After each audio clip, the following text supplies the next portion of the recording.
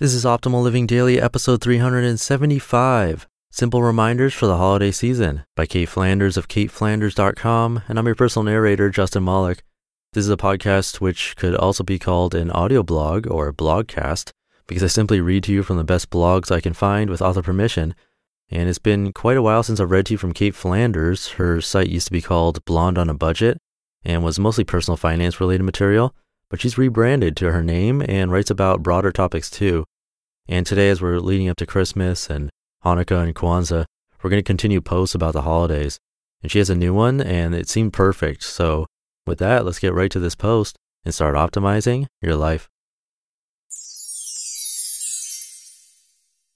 Simple Reminders for the Holiday Season by Cait Flanders of CaitFlanders.com. I love this time of year.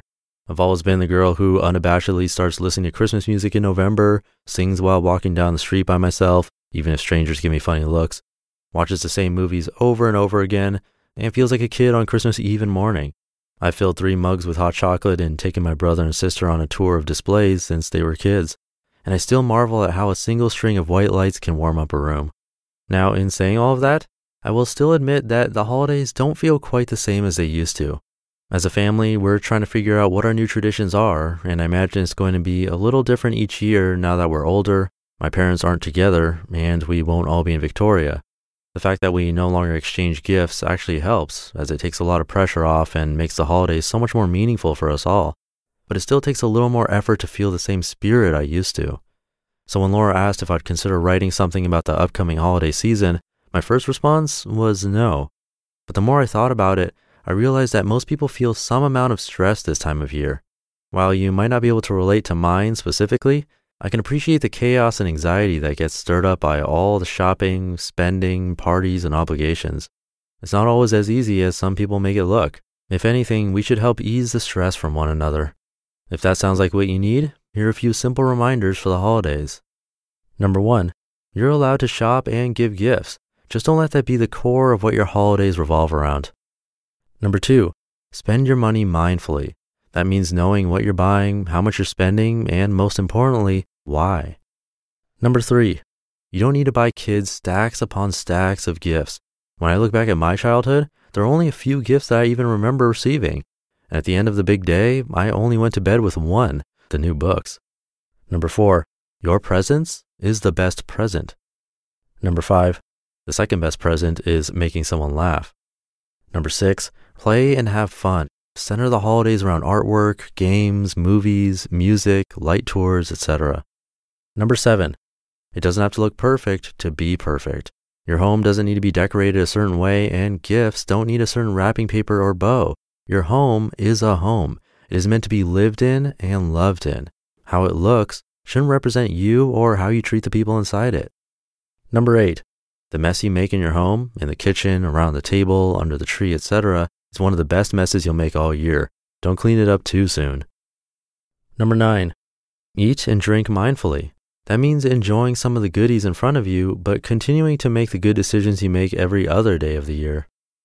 Number 10, remember the holidays aren't a happy time for everyone. As Garrett suggested last week, try to bring gratitude and compassion into every interaction you have.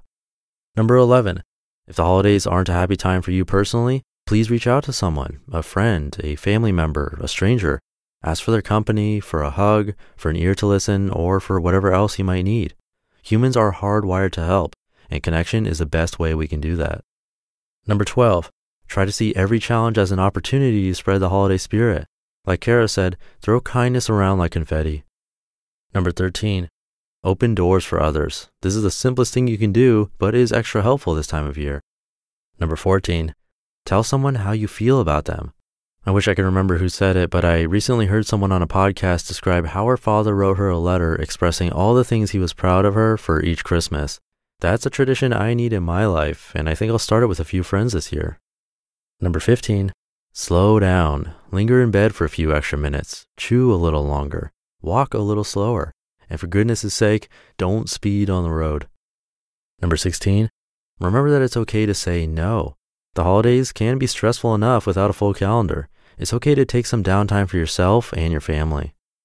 Number 17, do what you can with what you have in all areas of your life. Number 18, Don't compare your gifts or traditions to anyone else's. Number 19, accept the holidays for what they are, not what they should be. And number 20, when in doubt, go outside.